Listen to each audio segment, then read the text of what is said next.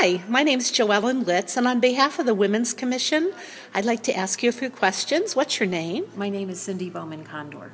Cindy, I understand that you're one of our recipients this year. What category did you receive an award in? Women Promoting Healthcare. Healthcare. And where do you work? I work at the Good Samaritan Hospital in Lebanon. Okay. And what do you do there? I'm a registered nurse in the emergency department. I've been there for 28 years, and I'm a safe nurse.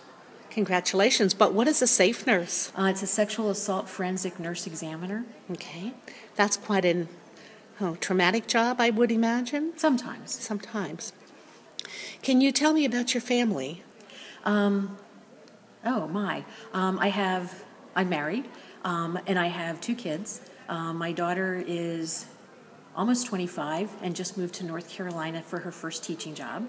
No, he's just finding himself, and he's still living at home. Okay. He's working 2 part-time jobs. He's a wonderful kid. And how about your husband? He works at the Good Samaritan Hospital also. He's a registrar in the ED. Okay, very good. And I can tell that you look like you have a lot of energy. What do you do in your free time? Sit and read. I draw and paint. I do portraits. Portraits of people? Mm-hmm. Wow. I've done some of Jenny Murphy Shiflett's daughters. Oh, M. Mm-hmm. Mm-hmm. I'd love to see them sometime. I have them. Oh, no, I didn't bring my... Maybe I have them on my phone. Okay, well, we'll take a look. So what makes you tick? What's your passion? You mean in general, in life? In general.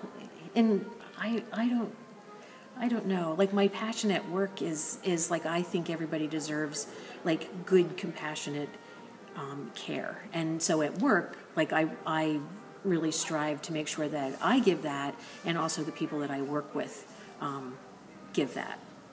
Okay. At home, my goal is to relax and to, enjoy my family. Families are important, aren't they? Yes. Yes.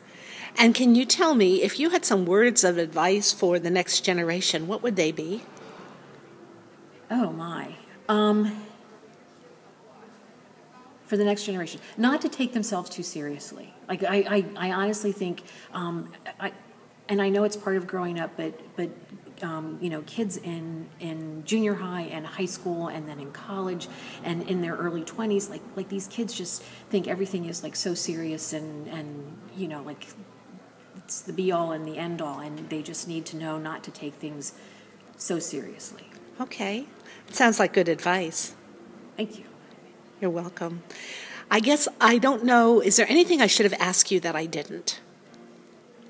I don't think so. Okay. Well, thank you so much for your time today. Oh, thank you. Uh-huh.